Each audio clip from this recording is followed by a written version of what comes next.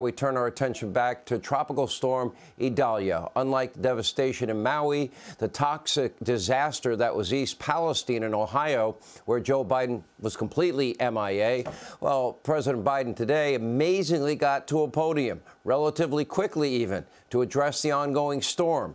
Unfortunately, he shifted the conversation, as per usual, to himself, again comparing and commiserating over his own tragic kitchen fire. The kitchen fire lasted a whopping 20 minutes before the fire department extinguished what they referred to as a minor incident. He nearly lost his precious '67 Corvette, his cat, and his wife. Now, for over a year, Biden has pretty heartlessly compared almost every major disaster to what is an insignificant kitchen fire that almost destroyed his precious little cat and Corvette. Take a look. I didn't know anything like that, but lightning struck my house. We had to be out of that house for about 7 months while it was repaired because so much damage was done to the house and half the house almost collapsed. I don't want to compare difficulties, but we have a little sense, Jill and I, what it's like to lose a home. Years ago, now 15 years ago, I was in Washington doing Meet the Press. It was a sunny Sunday. And lightning struck at home on a little lake that's outside of our home, not a lake, a big pond, and hit the wire and came up underneath our home into the heating ducts, the air conditioning duct. To make a long story short, I almost lost my wife, my '67 Corvette, and my cat. I know from experience how much anxiety and fear and concern there are in the people. We didn't lose our whole home, but lightning struck and we lost an awful lot of it about 15 years ago. What empathy. Joe, Maui was, so many homes were wiped out. Many people will never go back to their home, ever. They may not afford to be able to rebuild, Joe. And some people now in Florida, their lives are going to be upended for at least another year, at least, if they can afford to rebuild.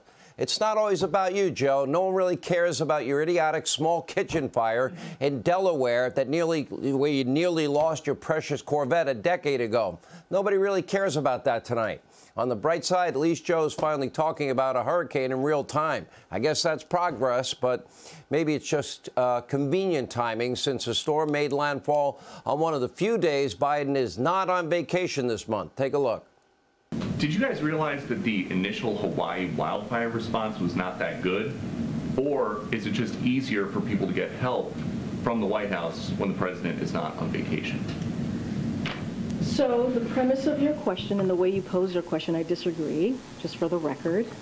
So if you were to do your reporting and speak to the governor of Hawaii, the senators of Hawaii, the folks on the ground, they would say that the president reacted in record time when it came to dealing with the wildfires, when it came to dealing and making sure that they got everything that they need on the federal level to deal with what was going on the ground. Let's not forget there were more than 600 federal employees on the ground already to assist with the wildfires in Maui. So your question is wrong, it's flawed in many, many ways, and I would advise you to go speak to the governor and the local and state officials in Hawaii. Record time, just a flat-out lie. Biden took 2 separate vacations before finally making his way to Maui. According to Joe, it was important that he remain on vacation because he would just get in the way in Hawaii. The only problem with that phony excuse was there was nothing left in the way to get in front of for almost 2 weeks before he showed up. And when asked about the devastation, the loss of life, no comment. He said that not once, but he said it twice.